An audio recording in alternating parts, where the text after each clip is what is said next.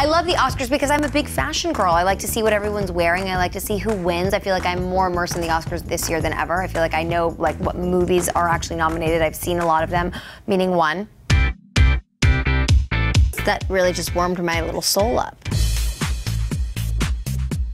It's Oscar weekend, and I'm very excited, so we're gonna take a look back at some past Oscar looks. So Brad is nominated for Once Upon a Time in Hollywood, which I'm very excited about. And in 1996, there was a world in which Brad Pitt and Gwyneth Paltrow went together to the Oscars. I'm so happy they dated. Gwyneth does a slip dress like nobody else. She's like model-esque. Oh, the big open collar. This is like the worst sort of year for fashion, right? Like that's the comeback that's not coming back. I've Googled like a gazillion photos of JFK Jr. and Carolyn Bessette. I've Googled Jen and Brad. I have never Googled Brad and Gwyneth, and I'm a massive Gwyneth fan. So I'm gonna start doing that later when I have nothing to do and I should be napping. Scarlett Johansson, 2004. I love Alberta Ferretti. I think she has beautiful things. I have some pieces from her that I've gotten from my mom and things I've gotten for myself, and it's stuff that holds up and lasts, and I feel like everything I have sort of looks like that. I love this dress on her. I love the color on her. I feel like it's almost ahead of its time. It was really sort of sophisticated for her to choose that. I like sort of blonde, like bombshell, old Hollywood hair. First of all, she's been killing it on the red carpet. She's looked beautiful. I think she's gonna wow us. I wish that Jennifer Lopez made an appearance on the carpet just to see what she would wear, but I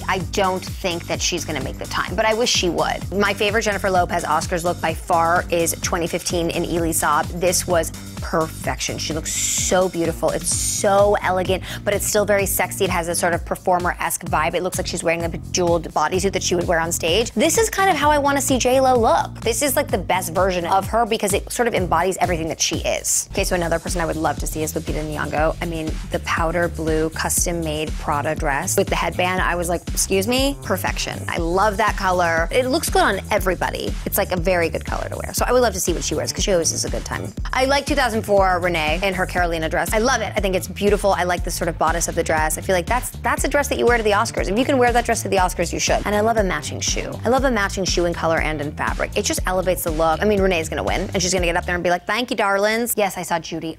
Oh. When Billy Porter walked in to last year's Oscars in that Christian Siriano moment, this is what I wanted to get married in. I would do it with a bow tie. It was so beautiful and so dramatic, but not over the top and not in a trying hard way. It wasn't tacky. It was truly like a man in a beautiful sort of outfit that was like a dress. Stunning. I haven't seen this done as well as he did it ever. I don't think it's ever gonna be repeated. Charlize Theron in the powder blue Christian Dior dress for 2019's Oscars. It was one of those looks that you really weren't sure how you felt about it for a long time, and ultimately I ended up really liking it because it's very dramatic. I absolutely love that shade of blue. It's that sort of powdery Cinderella blue that's just so fresh and gorgeous. I love when people wear necklaces over their dress, and I love the sort of pop of lip on it, and she's so statuesque. I think it really did work, but I also can see why people found it jarring and off-putting. Saoirse Ronan, 2008, Alberta Ferretti. First of all, I love the green color, and I think it's an appropriate, sweet, but sophisticated dress for the age that she was, right? Which I think is hard to do, but you know, looks good. Regina King is presenting, which is fun. We love Regina King. Last year she wore a white Oscar de la Renta dress. I mean, gorgeous, so beautiful. I mean, I love a white dress and a white shoe. It's so fresh. So I hope my queen, Kate, shows up and gives us a fashion moment. I was obsessed with her in 2005. Valentino, yellow sort of chartreuse dress with the one shoulder sort of Grecian-esque style with like the longer train and the like Marilyn Monroe hair. I mean,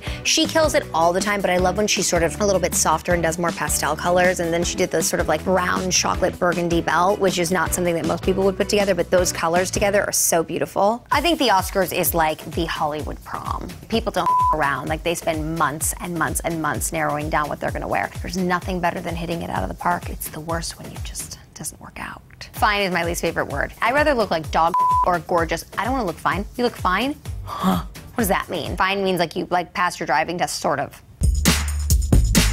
There is a brand new episode of Necessary Realness every Saturday, so make sure you what? Subscribe. Subscribe, okay? Did I say subscribe? Don't forget to do that, subscribe. And make sure you check out all of the other videos on the E! News YouTube channel because they are all fabulous.